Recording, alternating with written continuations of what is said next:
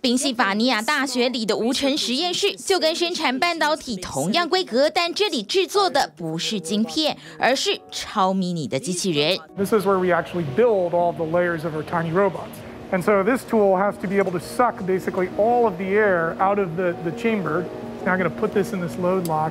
这些机器人最大只有1颗盐巴粒大小，最小甚至只有盐巴的1/10。A lot of the robots in this lab, any of the ones that have legs, have origami-inspired legs. These legs that bend from 2D to 3D by using folding hinges and rigid panels. 利用折叠的方式，让机器人能缩到最小，再透过预先编制的雷射光或是即时照射光线，就能控制这些机器人的行动。这么迷你的小东西就能进入我们的身体里，展开医疗行动。If you get a nerve injury, that little nerve will try to regrow. And usually nothing good comes of that because the nerve just doesn't grow fast enough. What you'd like to do is be able to make that nerve grow faster. And the size of those little nerves are about the same as the size of the robots.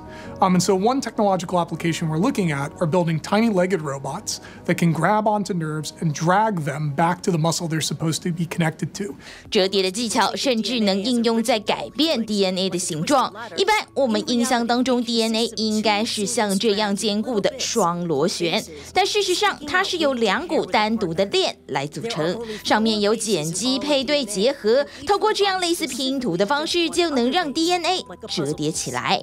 What DNA origami does is apply short strands called staples, programmed with specific bases along a long single strand of DNA.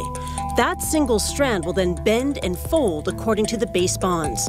Fold it enough, and you can make all types of shapes. 以往基因只能折叠1次，但首尔大学的专家实验却发现，可以让 DNA 像折纸一样的画出折线，让基因沿着框架弯折。But I observe only 1 or 3 of hundreds of DNA wireframes are folded into some shapes. The main thing is they are not randomly folded. They are only folded along the wireframe like edges. So what I did is origami of DNA origami.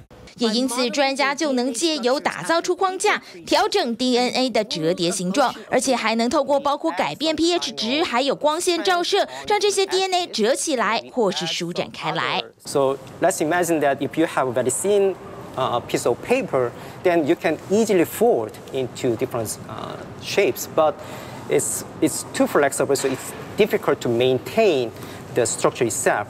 We have to optimize the stiffness or flexibility of the structures so that we can maintain the folded, unfolded state stably, but also we can easily fold and unfold with high success rate. 透过这种 DNA 折叠，就可以协助药品在体内的运送到固定的部位再释放出来，或是与特定的 RNA 结合，就能作为生物传感器，方便包括癌症等等医疗检测。But still, it's limited in 2D-dimensional space. So we want to expand our design space to 3D-dimensional space.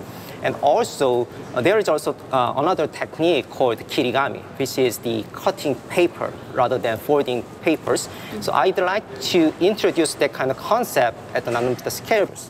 未来3D 立体的 DNA 折叠应用在生物奈米技术，将能制造更多精确治疗的标靶药物，模拟病毒，协助疫苗研发，甚至是智慧材料等等不同范畴。各种肉眼看不到的折叠方式，却有可能完全改变我们的生活。TVBS 新闻综合报道。